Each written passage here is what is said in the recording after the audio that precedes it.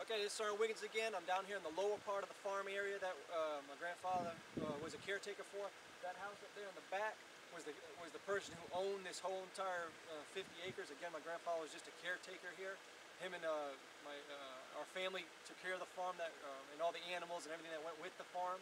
The house is huge on the inside, beautiful house. I've only been in it like twice my whole entire life, but from talking to my mom and my grandfather and the history that they told me about the house is just unbelievable.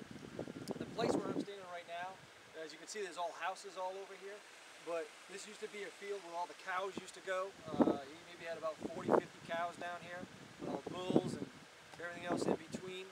The other thing I'll show you is this is what we did after we worked hard all day on the farm. As you can see right there, we had our own beach.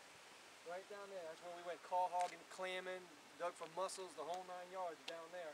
Went fishing out there, and this was a happening place on the weekend. This is where me and all my cousins hung out at, and you're wondering, hey, why is he telling us all about this farm place?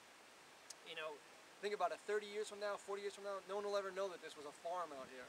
But back in the 80s, this was a happening place in the farm business, and that's what we need to do. Now, I wish I had this technology back in the 80s, so then we could have took the pictures of the before and after of what this place used to look like, and now what it looks like with all these $100,000, $200,000 houses sitting down here, if not more, because it's on the waterfront and everything else. But this is the happening place where we used to hang out at.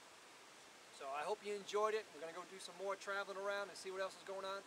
And always remember, think positive, stay positive, and keep smiling.